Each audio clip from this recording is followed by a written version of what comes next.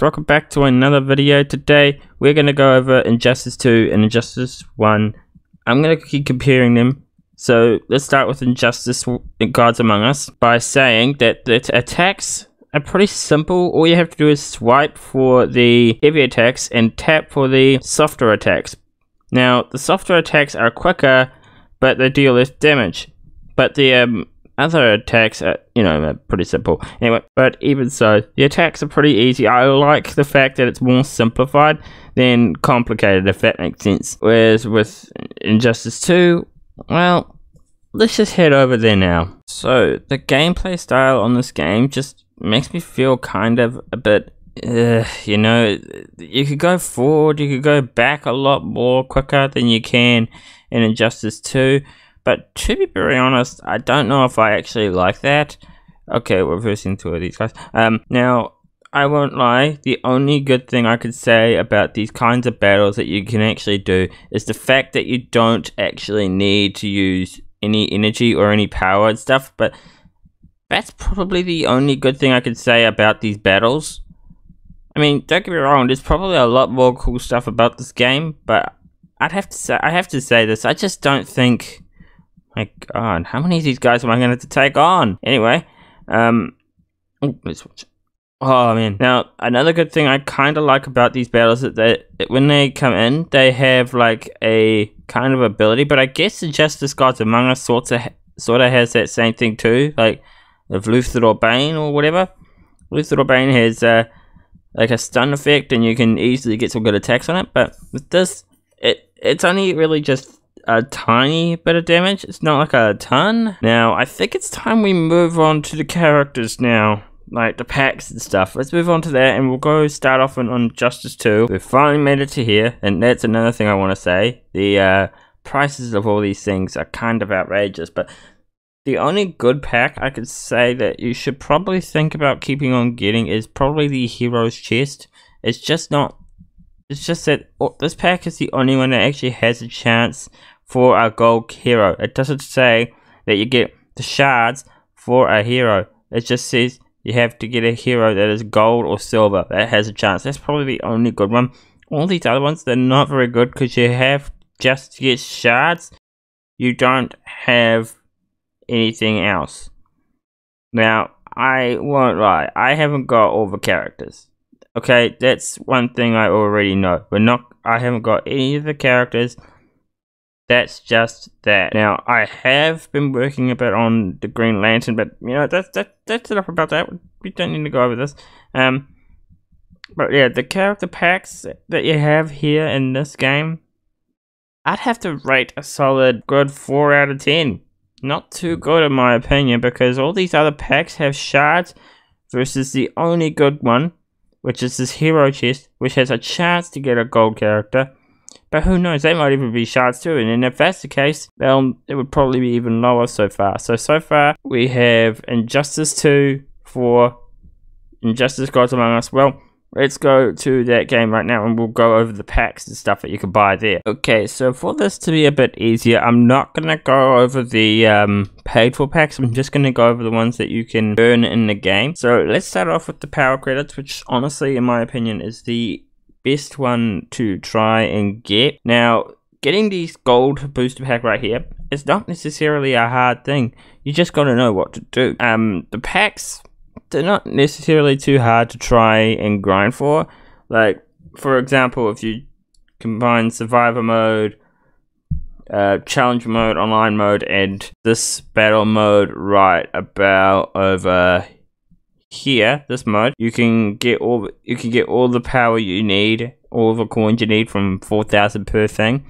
Now, I think the first time you do this on the last battle, you get a huge bonus. So if you take advantage of that, that'd be pretty good. I also think you get a new character too. I think it's Wonder Woman Regine. Pretty much gone over the packs. I feel like we should go over the characters. Yeah, let's go over the characters. So, as you can see, in Injustice Gods Among Us, I have a lot of characters. It wasn't necessarily hard to get them, but some of them were, let's just say, a bit more time consuming than others. For example, I probably would say the longest one it took me to try and get, well, for that, it would have to be Superman Injustice 2. That took me the longest time, because I had to do Phantom Zone to get that character. It's the only way I could get that character anyway. Now, that's not the only thing that I think is good about these characters. The good thing about some of these characters is on tagging, some of these abilities take effect straight away. For example, Justice 2 has a no damage buff for the first special attack, and this is on tagging. So if you keep tagging him in, he won't exactly take that long to get like as a working shield. And other characters such as Lex Luthor Insurgency, so that for example, this one has an effect that goes throughout the whole game. Same thing with the Flash Machine, but this one has increased health for the teammates, so that's good. But the point I'm trying to deliver across here is that some effects take part throughout the whole game. Some of them just for like the first one or the second one, maybe even for all of them. So like, yeah, I'd say I like the characters on Injustice Gods Among Us, but to be fair, this game has had more updates than Injustice 2 probably. So let's move on to the next category. Let's go over Injustice 2 characters now. Now I can't really say I have a lot of characters. I honestly don't have hardly anything, but I might also show you guys what I have right now. Just do this, considering I'm not going to even do the battle anyway. So as you can see here, I've got all these good characters now. I think my favorite characters so far of the bunch would have to be Harley Quinn, Batman, and Black Canary. Say what you want about them, but I think they're really good characters. Anyway, as you can clearly see, I don't have all the characters because getting those shards is just a task in itself. I don't like the fact that they got us to try and get shards to unlock characters. Now, sure, it might save you having to pay for it, but to be very honest with you, I think paying for the shards is probably better. Like for example, there's hero shards. I mean, paying for it in pink crystals here. That's why I think, yeah, sure, go for it. If you could get the character, man, I give you a salute there. But it is not easy to get those shards on a daily basis. You can probably only get like 35. So you only get 35 shards per thing, which is really not that much. I will not lie, not much at all. And I just don't think it's worth it. What I think they should do in this game is make it so they have like a specific price tag on the character of the shard. Like, say you want to get like a specific character, say, well, Green Lantern Emerald. Say you want to get that character, right? They should make it so like you have to have a choice on like how much you want to pay for. This is probably the only time you're going to see on my phone, but I want to showcase this in another way. I want to show you guys how long it takes compared between the two games. So let's start with Injustice 2. I'm going to show you how long it takes to completely get this game up.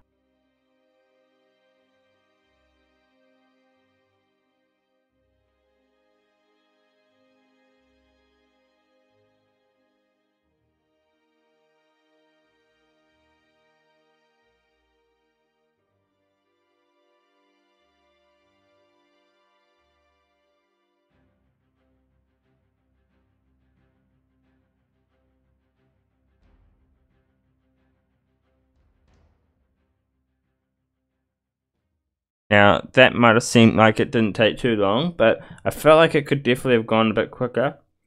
Let's move on to Injustice Gods Among Us and see how long that takes.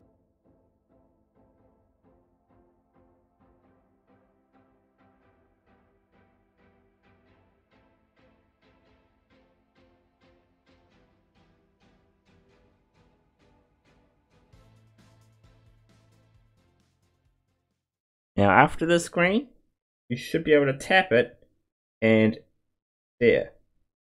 I felt like that was a little bit more quicker. So when you're doing like the challenge mode, the online battle mode, even the survival mode, when you're first starting this game, it's locked. You can't do anything about that. You need to get a specific level on one of your characters. Now, that's not hard whatsoever. It's actually pretty easy to get that kind of level straight off the bat. But with Injustice 2, it evolves something a bit different. With Injustice 2, you need to have account level up. Personally, That is the worst idea anyone could have ever gotten. They should have just made it so one of your characters could get you to the thing like they did in Injustice Gods Among Us. They should not have done a count level. That is absolutely shocking to me. I feel like they could have done a way better job of that instead. They should have just made it so one of your characters get to that level, you have access to it full time. Now, if there was a way to rank up your character a bit easier, say for example if you are on rank 12 and you want to get to rank 20 real quick, they should make it so you have to pay like a certain kind of currency in the game.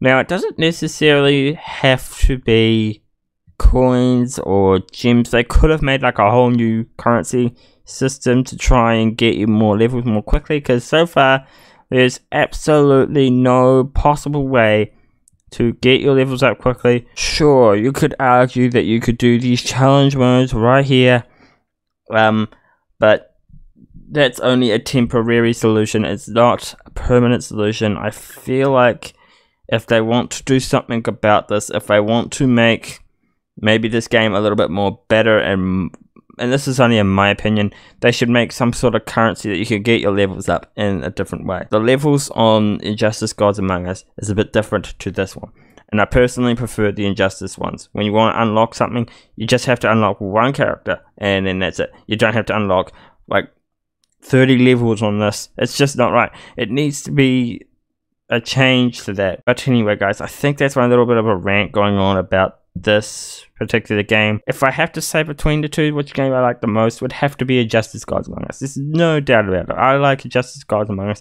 more than I like Injustice 2. Okay, I don't hate Injustice 2. I didn't say I don't like it. I just prefer Injustice Gods Among Us. But anyway, that's going to do it for this video. If you want to see another video, leave a like, subscribe, and we'll see you in the next one. Good.